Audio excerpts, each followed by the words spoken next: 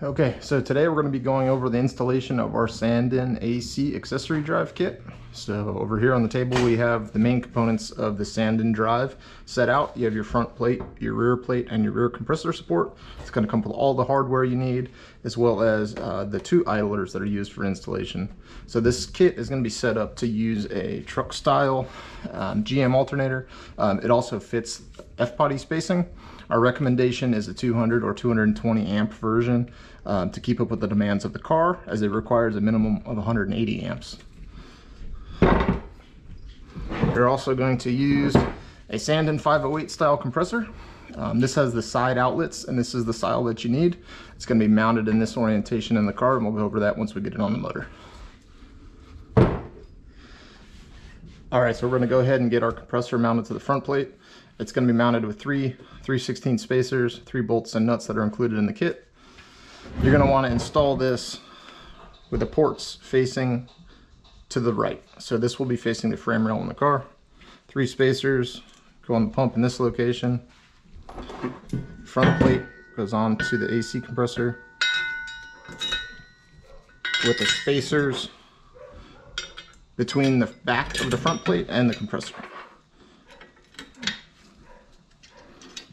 These started.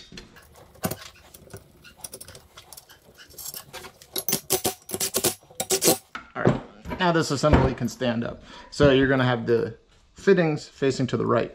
This is for installation later in the car. One thing you're going to want to take note is that the power steering pump that bolts here, which is the BMW factory power steering pump, has a fitting that comes out and is very tight between the compressor and here. This is the lower banjo bolt. So you want to make sure that you have this line oriented correctly in the car, so you'll be able to bolt the compressor on here beforehand. You will not be able to remove this banjo bolt once the AC compressor is installed. There may be slight bending required for this line to go down and around the compressor. So for your installation, depending on which chassis you have, the different power steering lines, you may need to modify this line, slight bends, but everything else should work just fine. The next thing we're going to do is mount our rear compressor bracket. This is going to get mounted in this orientation on the compressor with 2 bolts and 2 nuts that are included. Again, do not tighten these all the way up yet. We'll want them loose in the car so we can install it. So now once you have your rear compressor bracket, now we go ahead and put this into the car. We're going to mount it to the cylinder head using just 2 bolts. This is Corvette spacing. So your spacers may be different depending on which kit that you purchased. Refer to the diagram in the product description. Corvette spacing has 2-inch spacers and a 1/4-inch spacer behind it. I'm going to take this and get it mounted up to the cylinder head.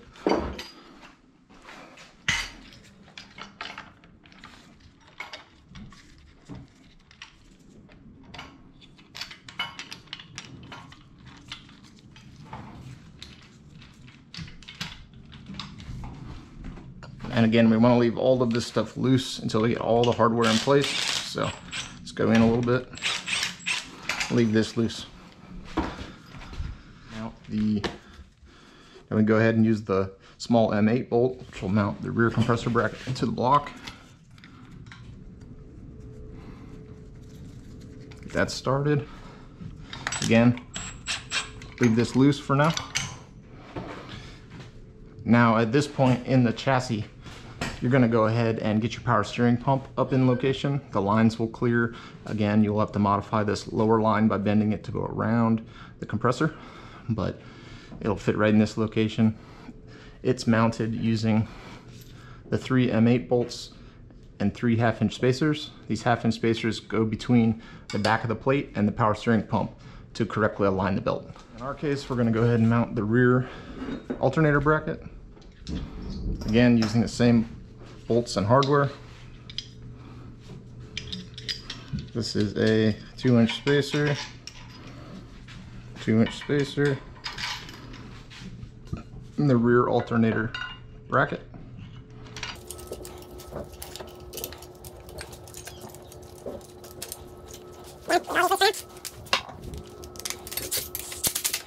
Okay.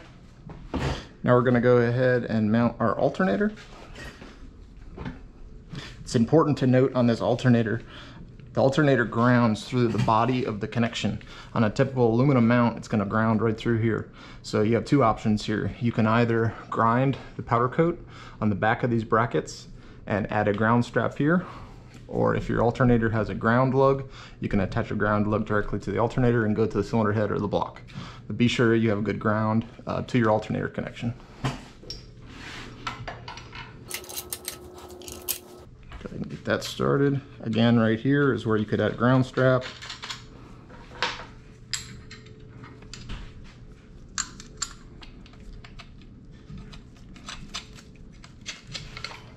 Okay. Now once we have everything on here, there's only one lower mounting bolt left. So in this case, we're using, again, the same length spacer for the Corvette kit and two spacers.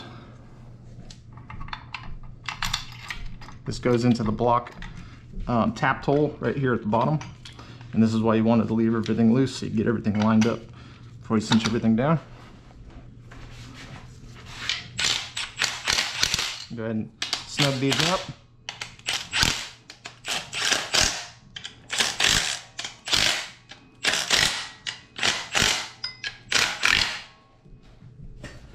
Okay, so at this point you'll have your alternator, your power steering pump, your AC compressor mounted. All that's missing are the two idler pulleys.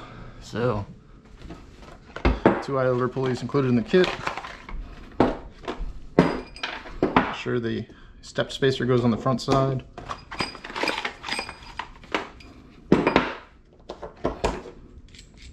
Bolt and spacer in the kit. Spacer goes on the back side.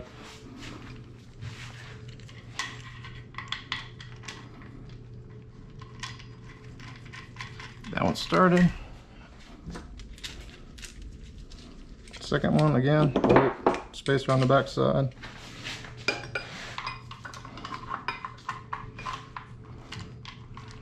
This one started. Tighten these up.